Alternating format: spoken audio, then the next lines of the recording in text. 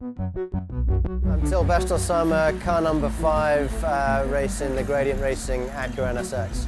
You know, the NSX is a great car. It's the only GT3 car I've ever driven, so I don't have much to compare it to, but you know, it's definitely been fast all season.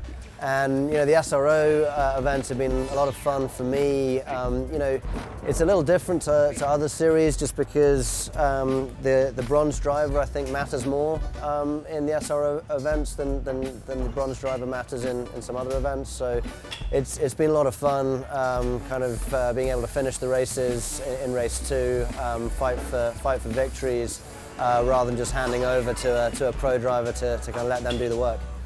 Top highlight for the season for me, definitely race 1 of Motorsport where we got our first victory. You know, that's always a great result to be at the top step of the podium, so that was a lot of fun.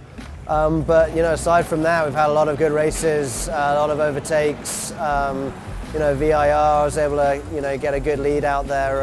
You know, in race 1, we've had a couple of races where we had a bad pit stop, which is never fun, but then being able to fight back with a lot of overtakes. So yeah, it's been a lot of highlights. Yeah, just a few races left, and we're sat in P2 in the Pro-Am Championship. So the goal is still to try and catch up there and be the champions at the end of the year. It's going to be a lot of work for the last 3 events to make that happen, but we're still in kind of spitting distance from that. So that's the goal.